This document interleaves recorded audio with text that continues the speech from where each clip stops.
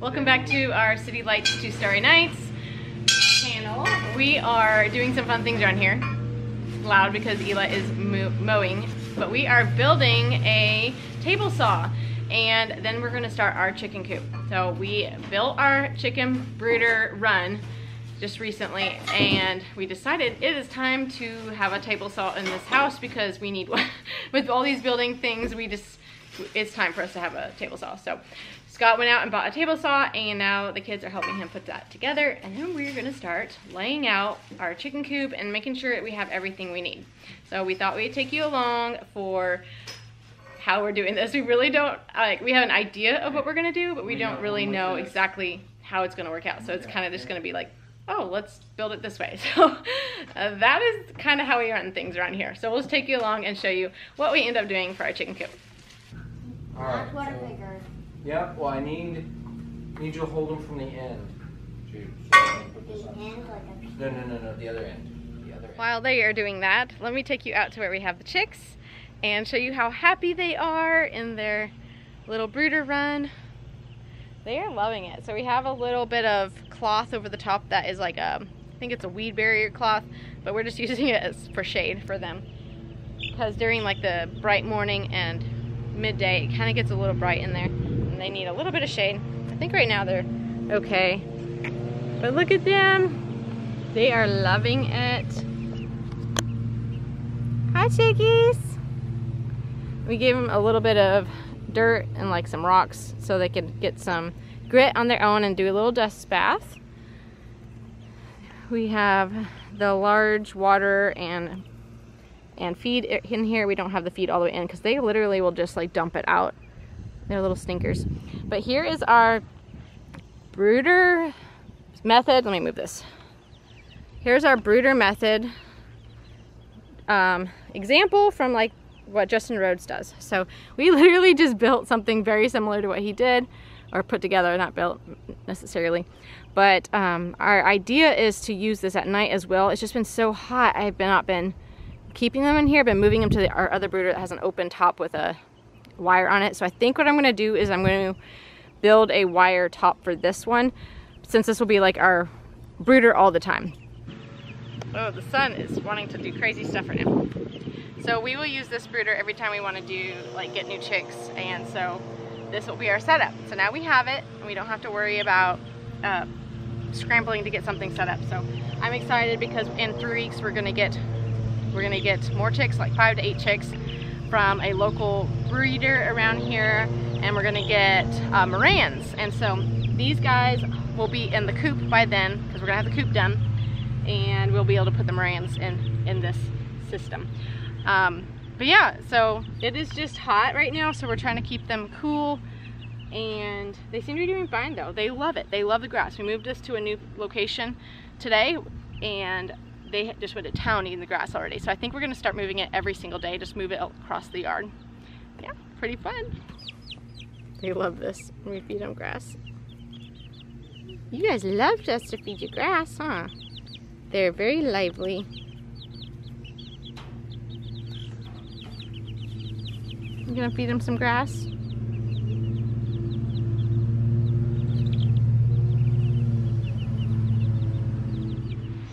All right, let me give you guys a little update of what we have done so far.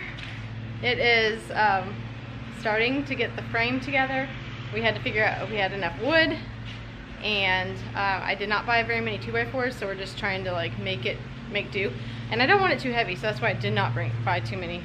But we have a bunch of 2x2s, and so we got. I'm gonna use the 2x4s for the frame poles, and then the 2x2s to like frame in the rest of the actual coop. So this will be the back side.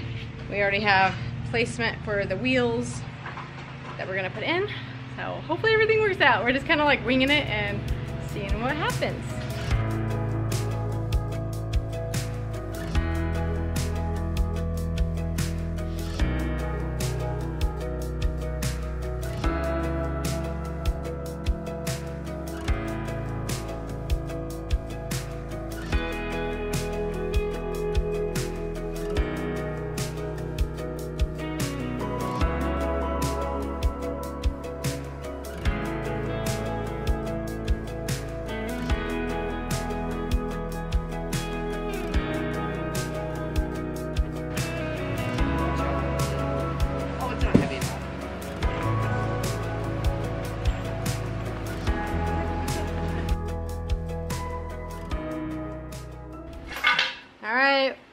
frame is up, we have the base, which is gonna have chicken wire around that, and we're gonna put plywood around here and make the roof. So the roof's gonna be taller than that side so the rain can go down.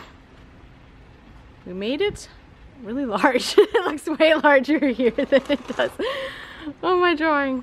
But my drawing is coming to life. What do you think, Mila? You helping? Yeah. You helping us with the screws? Good job. Got the floor in and the top. We trimmed down the top a little bit so it wouldn't be so tall for the roof. That's the next step. So now we're gonna do what, babe? The walls? Walls, starting with the back wall. Back wall? Okay. Yep. Back wall.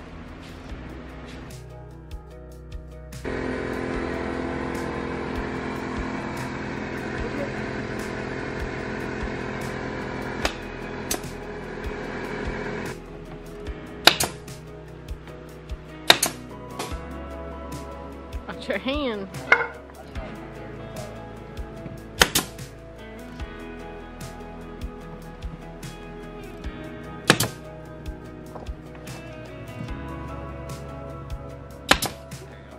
Alright, Jude. Put it right there. Okay, hold on. Don't push the trigger. Put your hand there. Towards the edge. Right here, we push down, pull the trigger. Okay. Okay, don't hold it. Just squeeze it and let it go. 6 inches, squeeze. Okay. 6 inches. Well.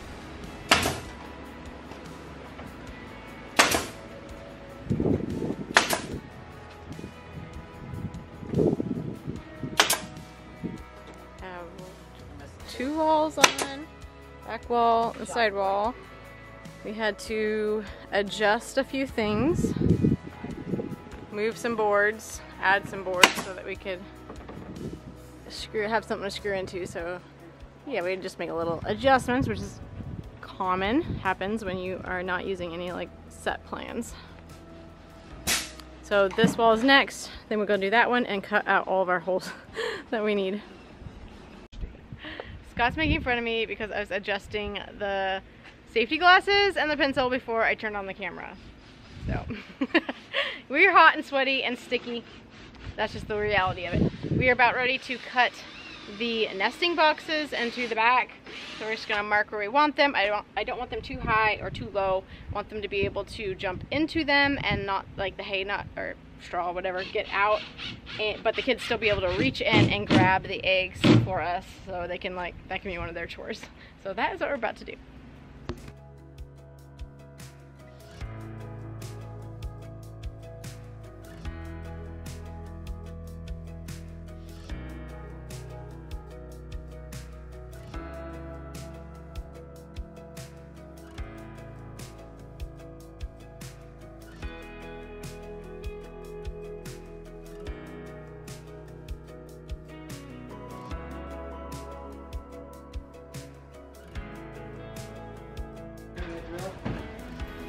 And get Dad the drill.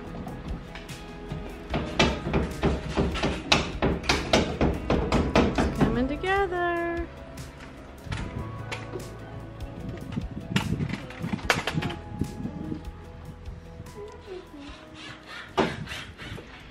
So far we have like the basic frame done. We need to frame out the door on the front and get that wood panel up on the front, and then we have to go to the store. So this is the thing that happens when you're not for sure like exactly how you're doing it. We need to go to the store and get saw blades to help us cut out the openings, because we do not have wood blades that are sharp enough to cut out the openings.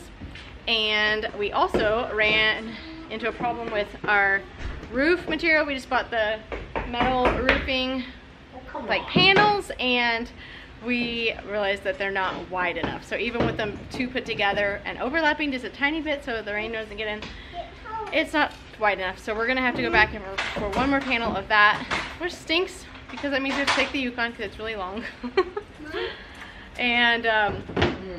and some blades. So we'll have to see if we can get there in the next couple days, but this is a lot. I feel like this has been a lot Yes, it is. Yeah, it's been a good progress for the day. We have got the majority of the main part of it put together. So it takes a lot to get this type of progress when you have 5 kids. Oh, Mela. She said she wants Mom. She wants shoes on, so she could. Okay. And it's like after 6, and Mila just woke up from a nap, so that's gonna be fun tonight. And we haven't done dinner yet. What do you want for dinner? I want to have sandwiches and chicken nuggets. Sandwiches or chicken nuggets? Uh-huh. Okay. Or hot dogs? Uh-huh. Something super easy. Alright, so this is what we've got so far. I will do another video when we do the second part of the chicken coop, and you guys can see how that's going to go. I'm going to go buy some white paint, and we're going to like deck it all out and make it super cutesy. So until next time, thanks for joining us, guys. Oh, you got me.